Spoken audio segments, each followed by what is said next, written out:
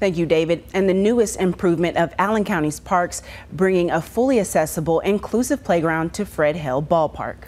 WBK reporter Derek Parham visited the brand new playground today to show us all of its amenities and what it takes to make play available to all kids. When designing their new 120-acre community park near the existing Fred Hale Park, Allen County leadership knew that they would need the input of all of their community members if they were going to meet the entire community's needs. We were doing research for our new park that we're building 200 yards that way, and some of the items we was asking people what they were interested in having in our new park. Inclusive playground was by far the largest item that people wanted to see in a new park. Included in the new playground's design is a wheelchair accessible merry-go-round, a 0-degree ramp leading onto the playground itself, and sensory interactive devices scattered all over the playground.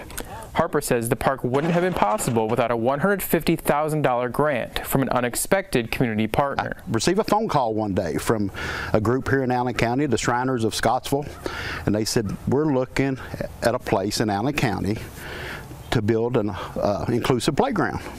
A playground for our children of all needs to play on. And I said, well, it's kind of funny you should bring that up. And I said, we are looking at that also. Now that the park is fully complete, Harper says that all Allen County children now have a place to play. This park is not only for special needs children, children of all abilities can come together and play together. In Allen County, Derek Parham, WBKO News.